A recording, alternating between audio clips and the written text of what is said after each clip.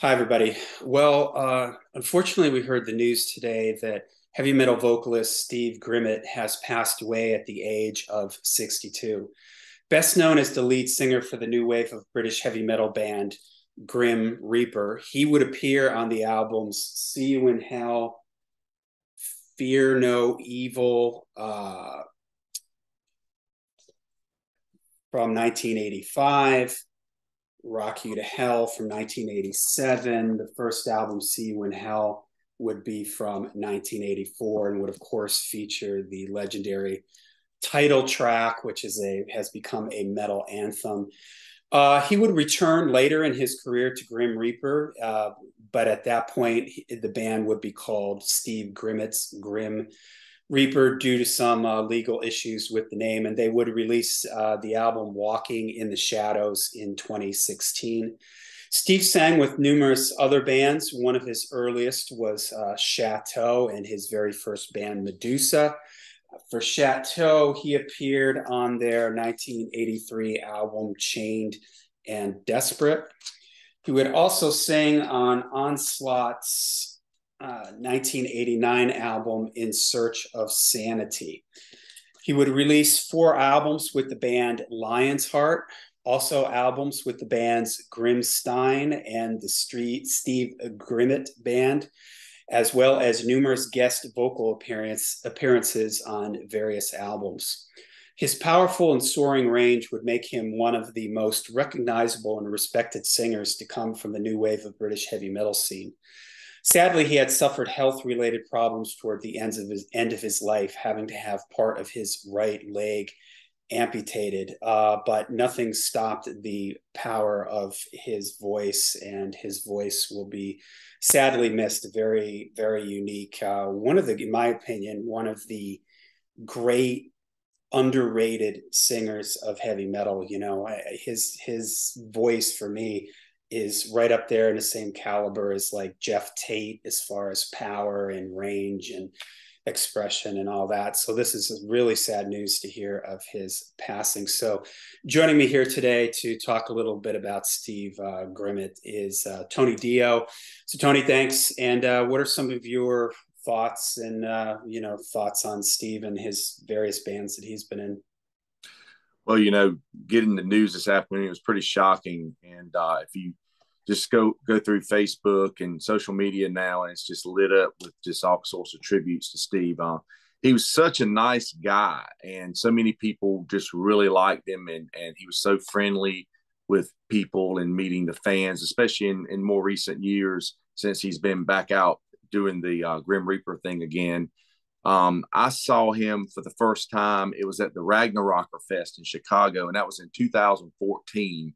And Nick Bocott actually played with them at that show as well. So it was a full on Grim Reaper show with Nick on guitar, and because he doesn't usually play with them that much, he just does appearances every once in a while. And that's the first time I met him. I met him at the bar next door to Reggie's, and got to speak to him for a few minutes and stuff. And I think I was just so much in awe. I didn't even think about getting a photo or anything with him. I was like, wow, because I played those Grim Reaper. The first time I ever had the Grim Reaper stuff was on cassette when I was a teenager, and I played the crap out of those tapes, those first 2 for sure. And I loved the third one as well. And but yeah, he's such a nice guy, and I did see him again. The last time I saw him was really a few months before he went over to do the European tour, where he had the health crisis. I saw him. It was in 2016. He actually played a small bar in Richmond, Virginia, and it was a great show. The place was packed. Everybody was singing every word, and you could just see him. He was just feeding off the energy of everyone there. And so it wasn't long after that. I think they did a European tour. He went to, I think they were in where were they at? They were somewhere Ecuador maybe, and he had I think so. diabetic blister on his foot that got infected, and they had to do a lower leg amputation. And so I haven't seen him since then. I know he's been back and he's been doing shows. He's done shows in wheelchairs. He's done shows with a prosthetic. with a crutch, and it doesn't affect his performance. I mean, he's still sounding amazing in recent times when you see any videos of him. And he makes these videos and these social media posts. He's so positive for somebody that went through what he did. You know, he's been so glad to be able to get through it and to be able to continue on with his career. So he's just really loved by the metal community, and it's a shame, you know. But like I said, I've followed his career for a long time since the Grim Reaper days, and when he joined Onslaught in 1990 on the In Search of Sanity record, I mean, that's such a great record. I mean, he's just, you know, I mean, their cover of Let There Be Rock, they actually did they have a 12-inch single that they did for that. It's pretty cool. They did the cover of AC/DC. I remember seeing that on MTV one night, and they didn't say it was Steve Grimmett. It just said Onslaught. And I was like, that looks like Steve Grimmett, you know, from Grim Reaper singing in the video. And of course, it comes back, and the VJ said that's who it was. And so it was pretty cool. But like I said, I followed him.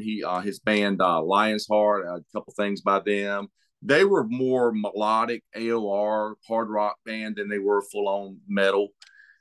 He also his first band, Medusa. These are some demos that came out. They're really good. It's good new wave of British metal sounding stuff. It was him and a couple of guys that went on to be in the glam band Wrathchild, not the American version, but the glam band from the UK. And then the last few records that he's done, as Steve Grimmett's Grim Reaper. Solid stuff. I mean, it sounds like the classic stuff that they did. You mentioned the Chained and Desperate record. That's great. I first heard that when I got the Chateau collection on CD, and it had those songs from the first album was part of the collection. And I was reading the liner notes, and I was like, I was listening to it at the same time I was reading the liner notes, and we're talking about Steve Grimmett being the singer. And I guess at the time he could maybe, I don't know if it was, they were on the same label, Ebony, but I don't know, kind of contractual. Yeah, he's only listed as like a special thanks. One of my favorites.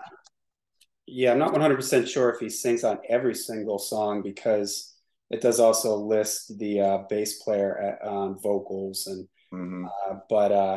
yeah, I mean, you can definitely hear his voice coming through on like Spirit of the Chateau. That's one that I always remember for instance. Definitely people out there, check this out. Look it up. It's some good stuff. One of my favorite Grim Reaper songs is the ballad from the first album, The Show Must Go On. I just posted that up on Facebook a few minutes ago. And this is a promo version of it on vinyl, that it's a different recording. Because I mean, the original album the original See You in Hell came out on Ebony in the UK in '83, and it didn't come out in the States till '84. And I guess they decided to re-record it for a single. But I was trying to find this version. This version is not even on YouTube, so maybe I need to put it up because people should hear it, because it's a different version than you're used to hearing from the See You in Hell album. But it's really cool. It's just a great ballad. I mean, he can sing a ballad, but it's got balls. You know, he's really such a great singer, man. It's not a wimpy ballad or something, you know. And he's an amazing singer and an amazing guy, you know. And it's a shame. It really is that he's gone at 62 years old. It's just so young. Yeah. I remember hearing them. I tell this story all the time, that when I first started getting into metal, I used to listen to college radio, and there was a college radio station that played a lot of new wave of British heavy metal type of stuff. And I remember hearing See You in Hell, and I mean, just his voice. When I think about the new wave of British heavy metal, of course, there were the big bands that broke out of there, like Iron Maiden and Def Leppard and Saxon and stuff. But I always felt like he had, his voice was like right up there with anybody's voice, you know, and he had that sort of powerful operatic type of range to his voice. It reminded me of like a kind of a cross between Jeff Tate from Queensryche and Messiah Morcolen from Candlemass. That sort of very big operatic, super powerful voice. And boy, before I made the video, I was talking to my wife and I saw Grim Reaper somewhere, and both of us were sitting there and we just couldn't place where we saw them. And I'm guessing we remember being backstage and seeing the band and talking to them and seeing them. So it must have been something that maybe one of my old bands, they came through town or something. And I remember being in the audience and just, sounded like his voice was just soaring over the PA system. I remember thinking, like, I wonder if he can still, hit those notes. And, he did it and then some. And this album in general, especially See You in Hell, I mean, it's just such a solid top to bottom British, classic metal album that flies under the radar a little bit. I mean, I think the song See You in Hell is kind of like a metal anthem of sorts, like Balls to the Wall, maybe, or something like that. It's a song that I'll hear it come on the PA. When I'm at a show for a band somewhere, you'll hear it come on the PA system and everybody's, getting into it and fists in the air and everything. And I actually I was listening to this today, and there's some really good stuff on here that I really enjoy. Fire is such a great song. Yeah. And the Onslaught album, I really like that. It's, has a little bit more slightly thrashy things at moments. I can't remember the song that I was hearing today. Lightning War, Shell Shock, In Search of Sanity, all really good stuff. And he was, like you said, he was in the last, like, so many years, he was out there touring, and you would see videos of him in all those German festivals, Keep It True and things like that. I don't know if he played on that specifically, but festivals like that, his band was playing. So, and then when he had that incident, when he had the thing with his leg, and I know, the whole metal community was pulling for them, and it was inspiring to see him out there still singing and sounding amazing. So this is really, really sad news. And if you're out there and you haven't, maybe you've only heard the song See You in Hell, definitely go and check out some of these other albums that we talked about today, because like I said, he's, in my opinion, this just really phenomenal singer that maybe didn't get all the recognition maybe that he deserved. His name should be up there when people are talking about the great metal vocalists, because he just had a fantastic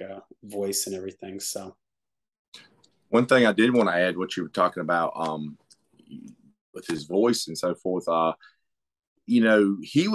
supposedly he was in the running to replace Bruce Dickinson for when Bruce left back in 1991 or two, or whatever. And he was in running. I read an interview where he said that Rod Smallwood told him he was like in the top 3, and they ended up going with Blaze Bayley. But he said, I would have loved to have had that job. Of course he would have, and I think he would have done a much better job really on those records. He would have knocked it out of the park. Yeah. But yeah, he also, I mean, he put out so much good music other than Grim Reaper, so it's worth stuff, checking that stuff out, especially that Onslaught record. I mean, it was the one record, but they got back together, I think, in 2016. Some guys from Onslaught, and they were calling it the Sanity Days, and they were going out and playing some shows and maybe at some festivals or so forth, because I think that record did pretty well over in Europe. Yeah. So they were kind of, celebrating that. But yeah, so much of his stuff, and those last few Steve Grimmett's Grim Reaper records are really worth checking out as well.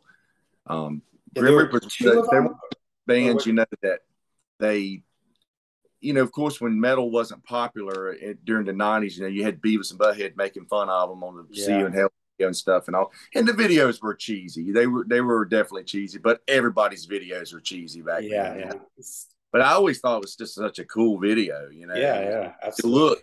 They looked cool. It was just, so that's the first, I remember seeing an ad in, I think, Hit Parader, where you could send in a certificate and get this free flexi disc, which I did, and I have lost over the years, but it was a little flexi disc that they sent me from RCA Records. And then it's like, while I was waiting on that to come in, I see the video on MTV one day, I was like, wow, this is really cool, Yeah. All right. Well, we just wanted to do this quick tribute to Steve here today. So, if let us leave some comments down below if you were lucky enough to catch Steve live with Grim Reaper or any of his projects, or just leave some comments down below with some of your thoughts. And I'd like to thank Tony and Steve Grimmett. Rest in peace.